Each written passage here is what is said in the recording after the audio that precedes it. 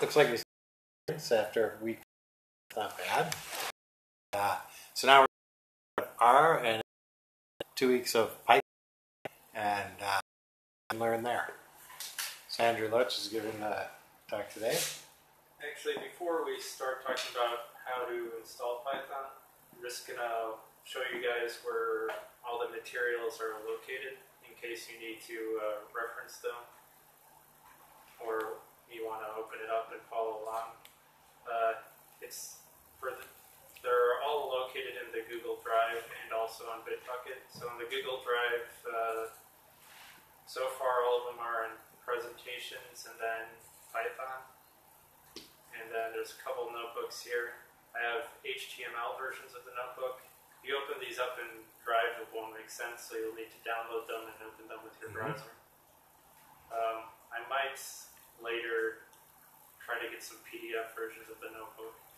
It's pretty much just a version of the notebook you could view, but you cannot interact with. And then you can see the presentation here. They're also on Bitbucket and the T-Time repository for those of you who have forked it. So before you start using Python, it helps to install it. So that's the first thing we're going to go over. And for this class, it seems like a good idea to install the Anaconda distribution because it has everything we will need. So what the Anaconda distribution is it's a bunch of packages and a package manager, to put it simply. So it includes most of the popular Python packages, including, I think, everything we'll be using here. It uses the Conda package management system, so if you need to get another package, I'll show you the command for that, but there's also a lot of other things you could do. And Anaconda is the distribution of Python that we've installed on the VUV Lab and the Open Data Science VDIs here on campus. And it's open source software, so it's free. And some of the notable packages that we'll be using are IPython, Jupyter, Matplotlib is for plotting, NumPy. Well, we'll discuss some of these. Well, we'll discuss all of them in more detail. NumPy is for arrays, Pandas is for data frames like they are in R. This is just a language version. We're going to be using Python 2.7. I'll discuss that more on the next slide. And then Scikit-Image and Scikit-Learn. Hopefully we'll have time for those, but I'd like to at least get the other stuff first.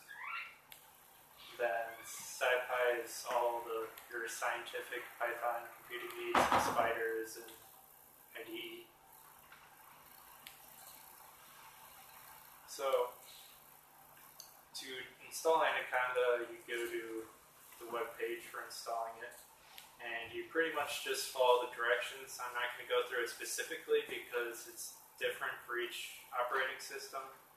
For Windows, there's a graphical installer. Make sure you do Python 2.7 instead of 3.5.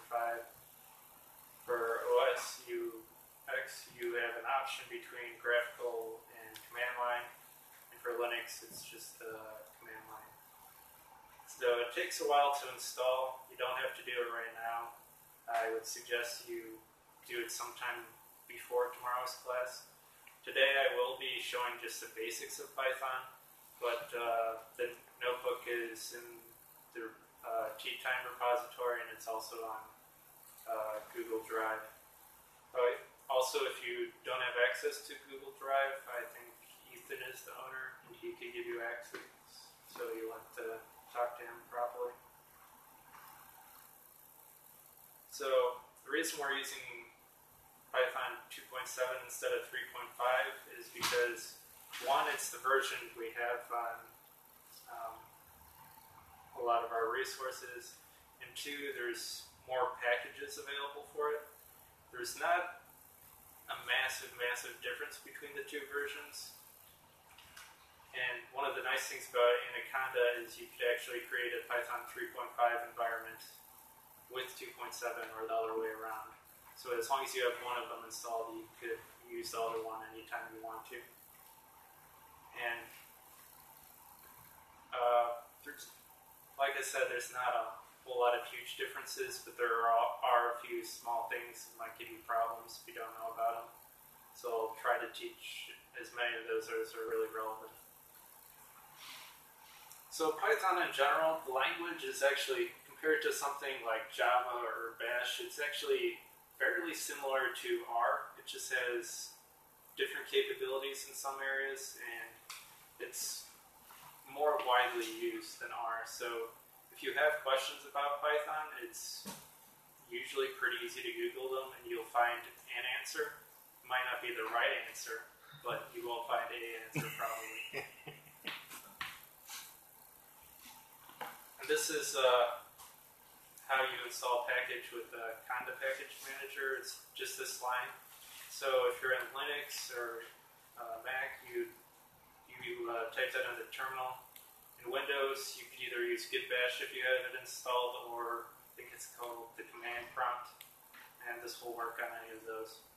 And that'll just install whatever package you find you need that isn't in Conda.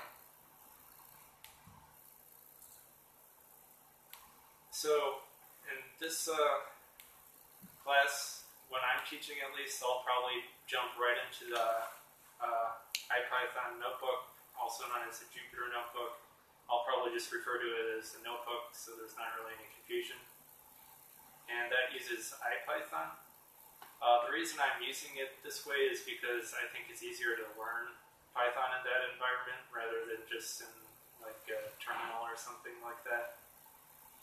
And so before we're not really using an IPython terminal or console in the class, but I thought I should definitely at least tell you guys what it is so you'll recognize the elements of IPython when we start using the notebook. It's short for Interactive Python, and it pretty much just makes Python nicer and easier to use. It's developed as a sub-project of Jupyter. It's inspired by Mathematica and MATLAB. So a lot of the nice features from there are included in IPython. It adds graphic user interface like capabilities to just typical going line by line of the terminal. And here's a few things that it can do for you, like adding figures. It highlights the syntax so you know what are like should include the global functions and such. And there's also tab completion, which is really nice. It's easy to find documentation. I'll show some of this when we get into the notebook. And you could access the shell, like if you want to change directory in a Linux environment, all you have to do to run commands like that is put a exclamation point, otherwise known as a bang, in front of the command, and it'll pass it to the shell instead of trying to execute it in Python. And then there's more information for that on this link. So this is almost some of the most confusing parts I found in Python were why did they talk about Python 2.7 versus 3.5? Because they're like completely different languages. You have to choose one or the other. And then two, how do you work with Python? Because there's also an idle shell. You can do it at the console, idle, IPython consoles, IPython notebooks, now called Jupyter Notebook. There's so many different ways you could approach doing Python. It was almost hard to choose one and start. Yeah, you could just start with scripts like we did with R. And we're probably also very likely to go over the Spider IDE. So, for those of you who haven't noticed, if you got a fork of the QTime repository, you're probably a few commits behind, so you could go ahead and sync that. Mm-hmm.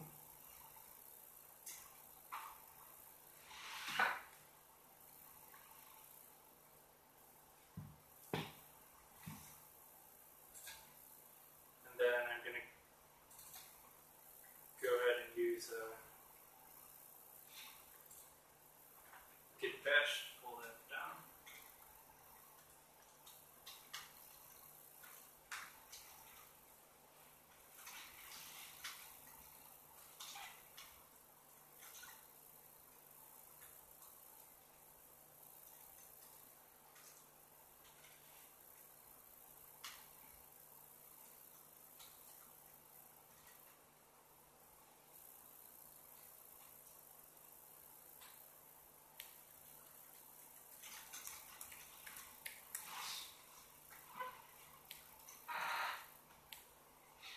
see there's a few things that I haven't added to this one yet.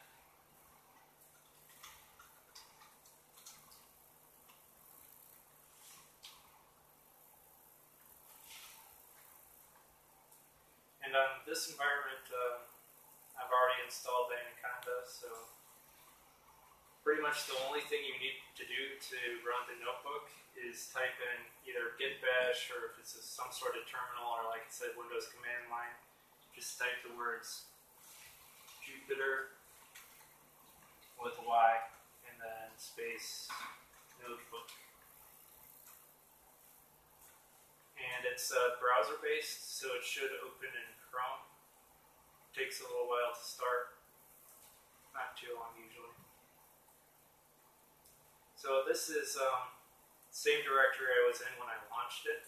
So what you want to make sure you do is launch it in a directory above wherever your IPython notebooks are. Otherwise it might be difficult to run them. This is just sort of like interface for going through your files. So in the repository it's similar topics and then Python. And since we're already in Jupyter, we could just go ahead and open up the notebooks.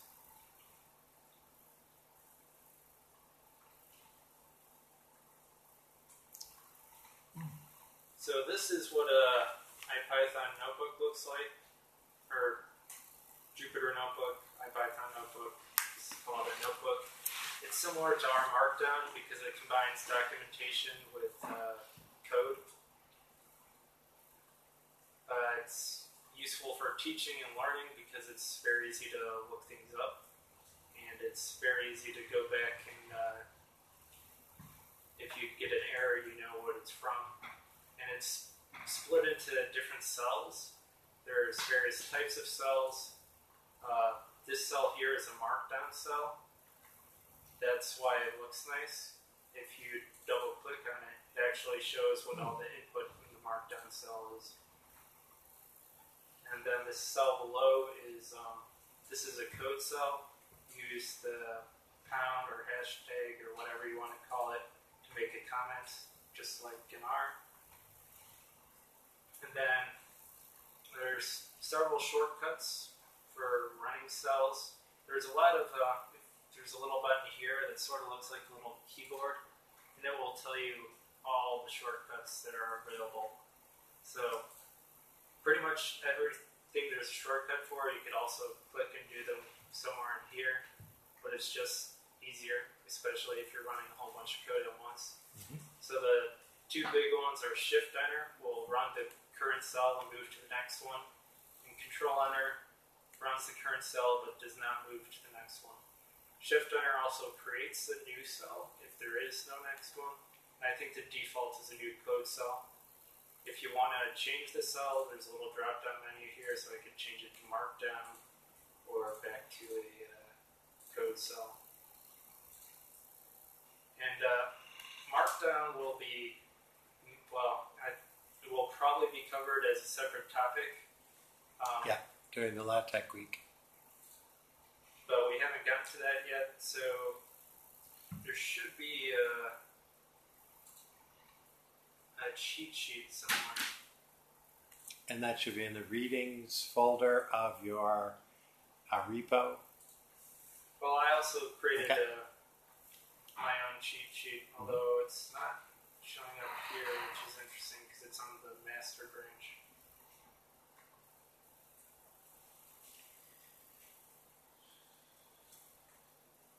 And basically, it's just a whole bunch of stuff that you could double click on and look through.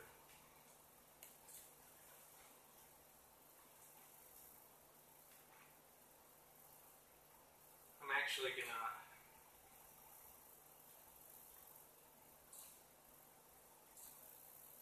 open up the Jupyter notebook in the master branch because I know it has everything. So to close Jupyter notebook, you just do Control-C twice.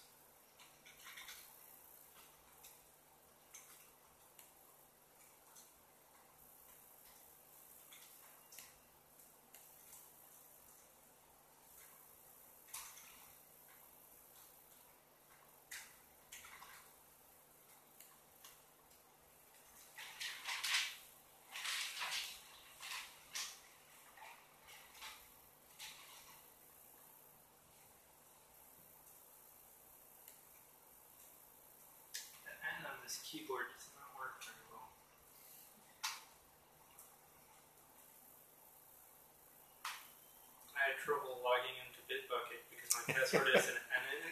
I would press it several times, and I had to watch whether a character showed up or not.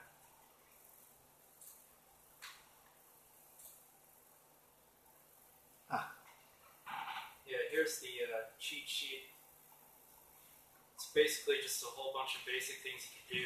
If you double click on it, you can see all the markdown stuff that makes it look nice.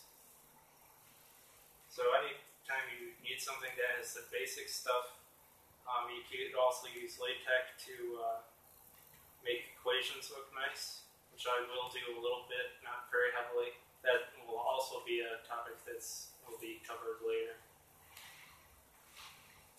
So let's go back to this notebook. Oh, also in Jupyter, there's when you open notebooks, it starts a kernel, which is basically what all your code runs into. There's some options here, and once you close the notebook, like if I just close this tab, it doesn't necessarily shut down the kernel. So if there's a running tab, and you could manually shut them down if you want. But closing the notebook automatically does that.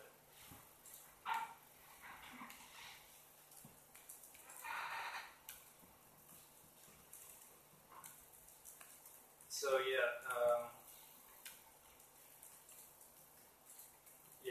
the shortcuts are all in here. Going back to that topic.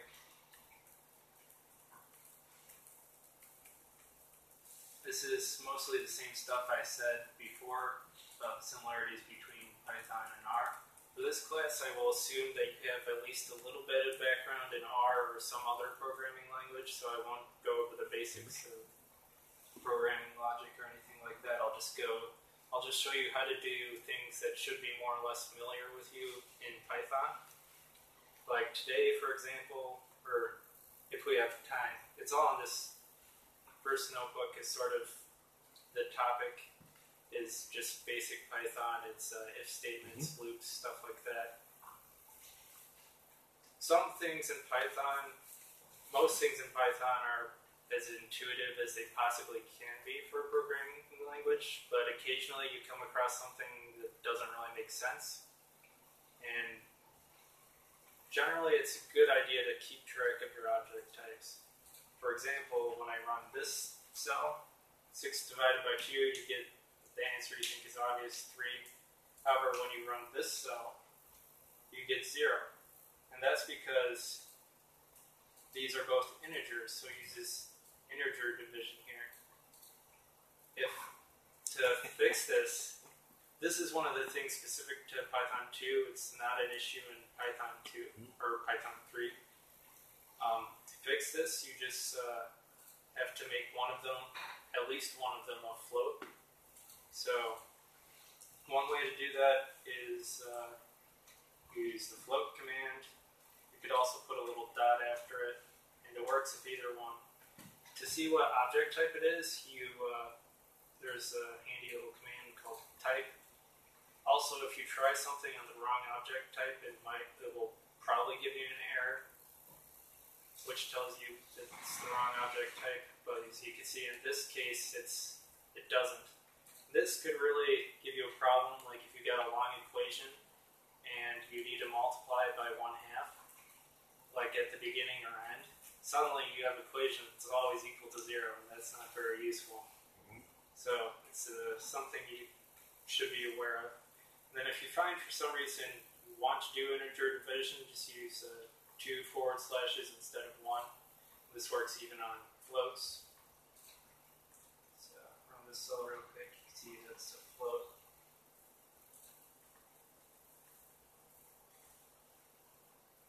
Yeah, that'll give you the same answer, except the output is also a float. All basic math things like plus, minus are pretty intuitive, same as they should be in every language. And you can feel free to try them out. You can do whatever you want in your own notebook. And then exponentiation is double star. So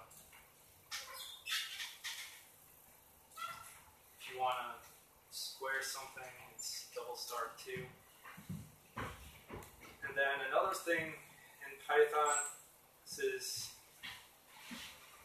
one of the big things in Python, that you don't have to actually learn what the names of these things are to use them, but it's nice to go back and understand what everything is. And Python have class attributes and instance attributes. So whenever you define something, like anything to the left of the equal sign here is a class attribute. Those are arbitrary, it's whatever you decide them to be. You should probably try to make it something intuitive for whatever you're using it for. And it's easier to explain what instance attributes are by examples.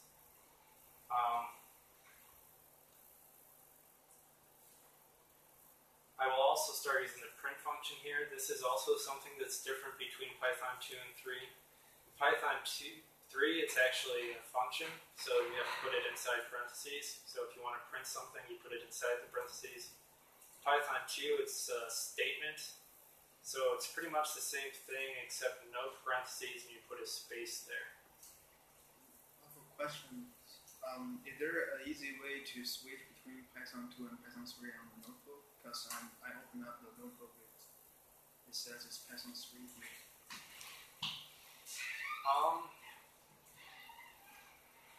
I'm not sure. I've never had. That's probably because you also have Python 3 installed. Mm-hmm. So you might be able to.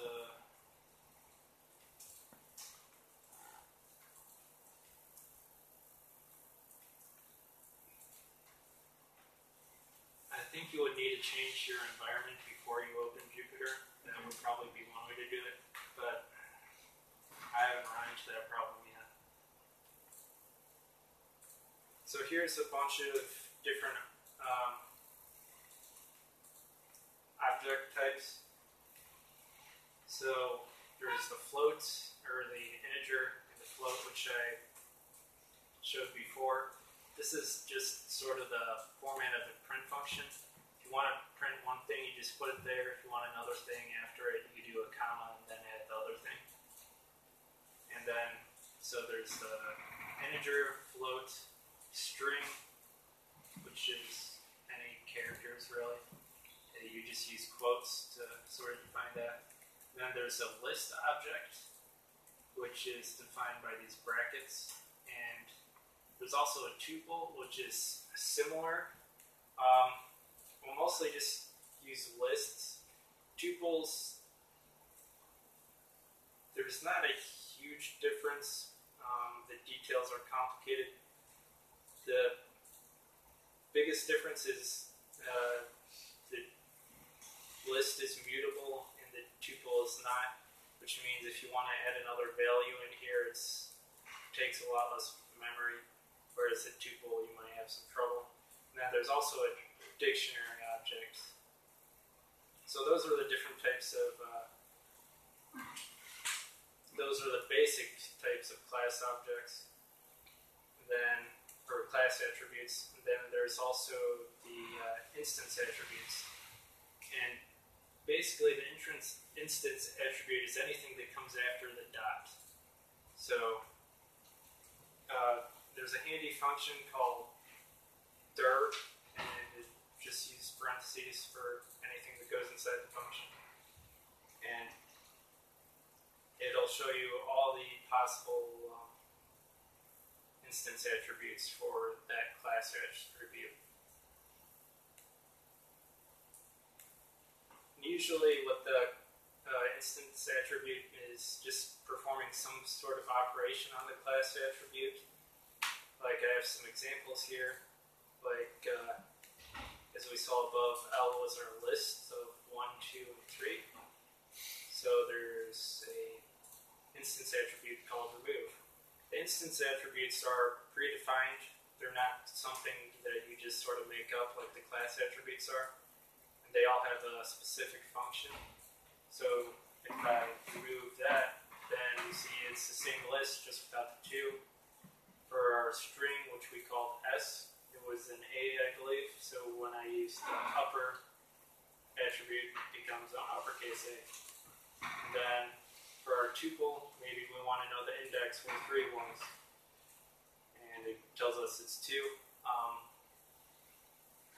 This is also something that might not seem terribly intuitive because you say, wait a second, it's the 3rd object in that list. And that's because in Python the index starts at 0. So this is 0, 1, and then 2. And that, it's confusing at first, but eventually you get used to it. We'll talk about that more when we do indexing with arrays. Arrays are another type of object that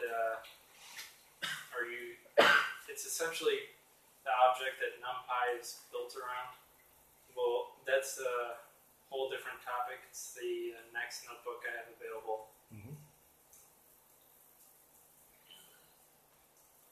So now we'll get into basic programming stuff, loops, if statements, and functions.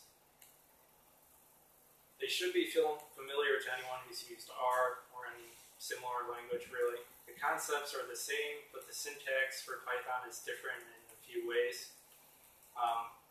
Python uses white space for syntax instead of like brackets for functions and such, so you'll notice that pretty quickly if you're used to a different language. And yeah, it uses white spacing, so it's not optional. It sort of forces you to use at least a little bit of style, because if you don't indent, bad things will happen. Because indenting is the only way it knows what's part of the if statement, loop, or whatever you're using. In other languages, the indent doesn't really make a difference. It's sort of optional. Are indents allowed to be 2 spaces, or do they have to be a tab, or do you know anything about that? I would use a tab. Because Python has this odd concept of code that is Pythonic, which has to do a lot with this white space and the general visual look of the code they're really into. And you can get in trouble if you pretend the white space doesn't matter. Things won't work. The second thing you might notice is other languages, like if you're using AND in some sort of logic statement. In Python, it's just the word AND. In other languages, it might be, I think in R it's 1 ampersand. In other languages, it's probably 2. And the same is with words like or. And IPython sort of highlights these in a different color, I believe. Yeah, it's green. Same with a lot of the other built-in things. And scope, Jack mentioned this in our crash course. It's the same for Python as it is in R, which is everything outside of functions is pretty much inside the same scope. And when you're using the notebook, all the cells are in the same scope. So if I run something up here, it's also, like if I define x up here, it will still be defined right here if I call it or something. So here's a sample if statement. It's just set x and y equals 2, and print out this string if they both are, and this one if they are not. So just run that, works as you expect. Say I change like y to 3, and now they're not both equal to 2. And that's just what I told them to print. And if you're doing multiple conditions, just use parentheses. When in doubt, just use parentheses. If you're not sure of the order of operations, it's always safe to use those. So same concept here, except we're doing more than we're doing if either of these are and x is equal to 2. So right now I said y equal to -1. X was set equal to 2 up here, and like I said, the scope is pretty much global, so it's still equal to 2 down here. And then here is how you say it's not equal to, you just put bang or exclamation point in front of the equal sign. And then same thing here, this \n is new line, sort of a special character. So if I didn't have that there, it would just print them both out on the same line.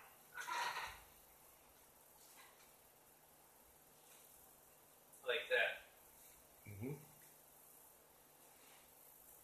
Alright, next we're going to do loops. These often use the range function for indexing. What the range function does is it creates a list, and it accepts anywhere between 1 and 3 arguments. If it's 1, it's the endpoint. It assumes the starting point is 0. If it's 2, it's the start and end point, and if it's 3, it's the start point, the end point, and the step. Like I said before, learning Python in the notebook is easier. One of the reasons is because it's really easy to look up the documentation for functions, even functions you make yourself. Like if I want to look at range, all I do is type range and then a question mark instead of the parentheses. And when I run this cell, it will come up and show me the documentation. So, like I said, there's a start, stop, and it outputs a list of integers. And there might be examples down here or something like that. So let's play around with this. Oh, by default, it does not include the last value. But it starts at 0, so when you have range 10, there are 10 values. It's not 1 through 10, but 0 through 9. So if you do range 1 through 10, there's only 8 values, and it starts at 1 instead of 0.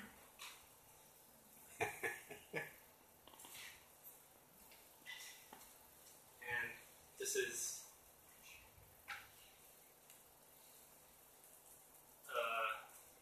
just sort of demonstrating the indexing, that this is how you call an object at that index, is you just put a bracket after whatever the iterable object is, if it's a list or an array, and then inside you put the index. In this case, the 0 index is the first value, which is A here, and the 4 index is the 5th value, that's the E. Another built-in function is len, it's length, pretty much. So it just returns the length of whatever object. So this is the same thing here. The length of x is 5. And it'll work on, say, strings. There's 6 characters here. So if I do the length of the string, it's 6. So if you have a string inside of a list, you need to be careful which one you're calling the length of. So, as I mentioned before, here's the range function. It's giving you a list of 50 values. And remember, they're not from 1 to 50, they're from 0 to 49.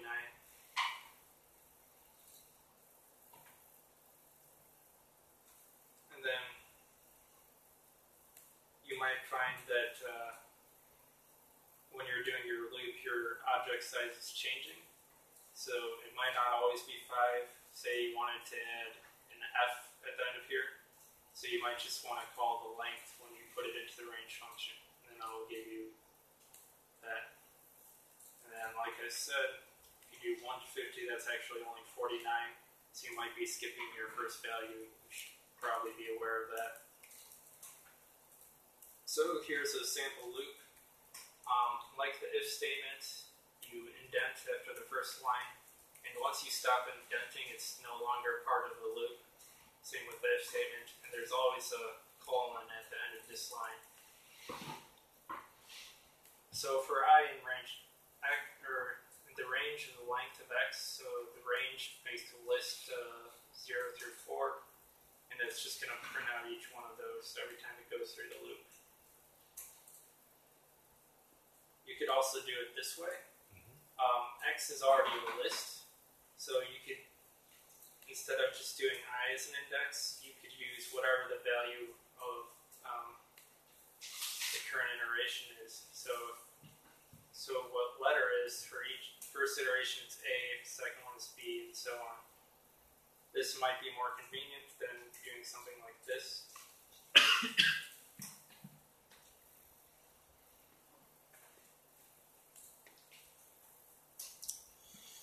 And then here, this is just adding 1 to all of those. Say you don't want a list from 0 to 11, you actually want a list from 1 to 12. This is much easier with arrays because they do math differently. Lists aren't really created or designed to do math. That's pretty much one of the very useful points in arrays. And here's a while loop. So we're starting with n equal 5, and each iteration we're adding 1. And then while it's less than whatever, it'll just keep looping.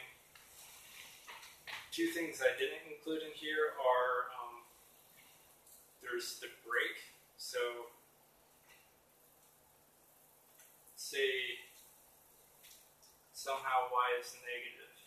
I could do an if statement in here. So if y is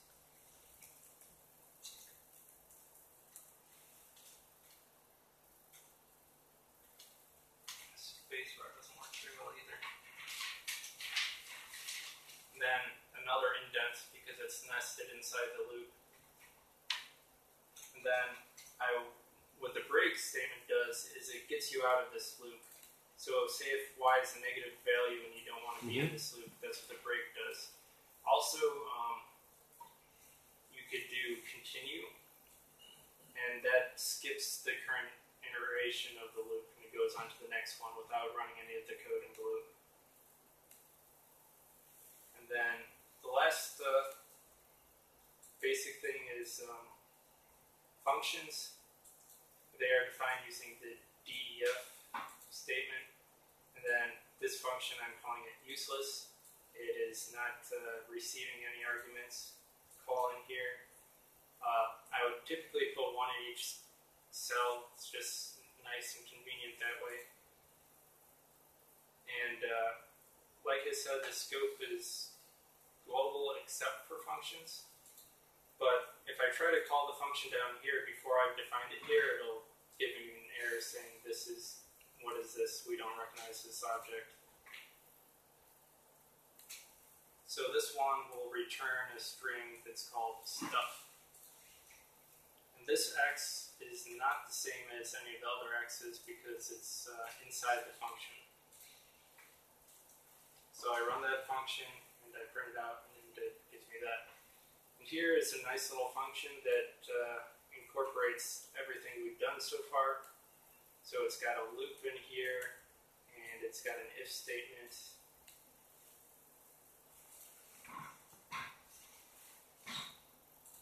And as I mentioned, I define some of x inside the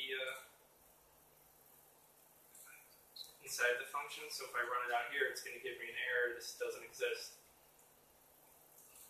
So let's try that on. So what this does is just a simple function that sums up all the squares.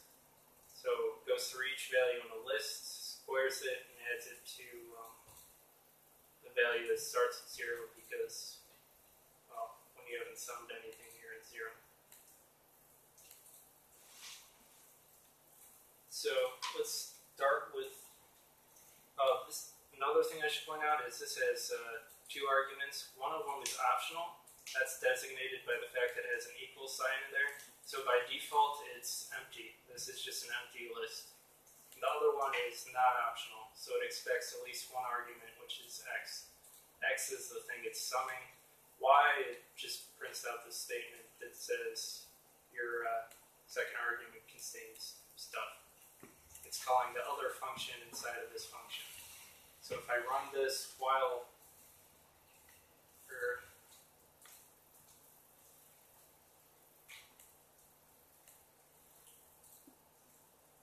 see the output is 30 because that's that's the sum of the squares of all these numbers, and then it also prints out that statement, which it wouldn't do if I decided to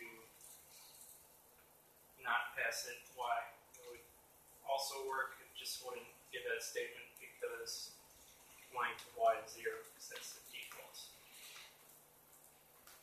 And then the last thing I'm going to cover today is file I/O, just the basics of it. Depending on what you want to do, it gets more complicated and there's more specific functions and different packages.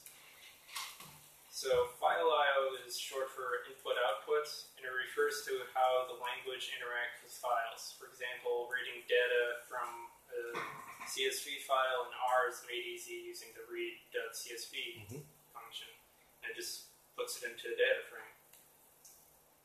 In Python, the first step is you have to open the file, and this creates a file object. This is done using the open command, which has a nice simple syntax.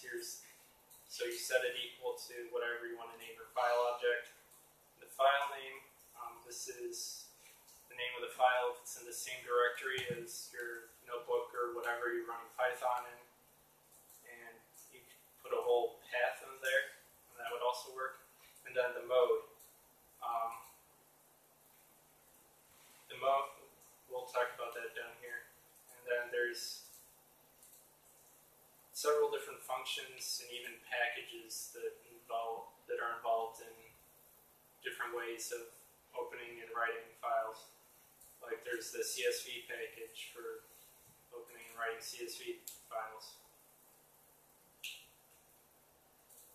So let's look at the documentation for this.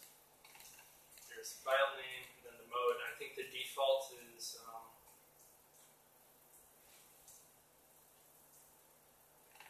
read. I'm not sure, but it's pretty easy to find out. And then it puts it into a file object. So here's we're going to open something called new file. It doesn't have to exist yet necessarily if we're opening it as we're writing it, which is what the W is.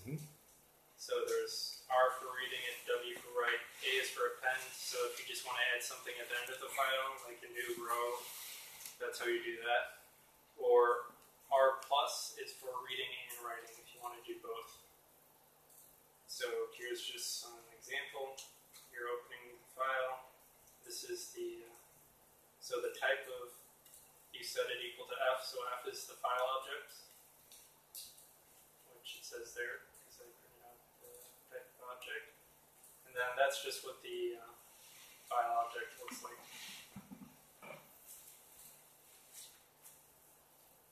And then here's all the different things you can do with file objects. The command I mentioned earlier when going over class attributes. Some things are significantly more useful than others. Like, for example, here's the instance attribute write. So I'm going to write that line of text into the file. And then I can close the file. And closing is sort of like saving and exiting the file at the same time. You need to open it anytime you want to do something to it and close it at the end. So let's say we want to read the file. You open the file and read it. This is what I just put in there. It's just a little text file. Then you got to make sure you close it at the end. You can also use the with statement, and that will. You also need an indent for this. You can do with, then open, then as is pretty much your equal sign, so the file object is F again. And what the with does is, as soon as you stop indenting, it closes this file automatically, so you don't need to include this line, which can be more convenient. So when you say open a file, does Python read the content of the file into memory, or it just open a vector? You just open a connection. It doesn't read or do anything until you say like if read or like write. So it'll open it on disk and lock it, most probably, but not do anything. Not doing. So this time I opened it with A for append, and then I wrote a new line and then some more text. So if we run this, it closes automatically. And say I want to read it again, and you can see I added the other lines to that file. And that would be a Pythonic style thing of the indent doing something actual. Yeah. Like the indent causing the file to close. So pay attention to spacing. And I'll try to be covering as much as I can in tea time, but it's only 2 weeks for an entire language where a lot of this stuff, like I had a course just in NumPy and SciPy, which are 2 packages of Python. And yeah, I mentioned I didn't. But this is just tea time. Yeah. And then there's also this link is a nice little cheat sheet of a bunch of different Python things. So if you want to look at a bunch of types, here's pretty much everything I said before. There's also, and more. I just went over the basic stuff. There's also many other things you could do in Python. And there's several different topics. SciPy and NumPy overlap quite a bit. And we'll get into that later. And that's all for today. Cool.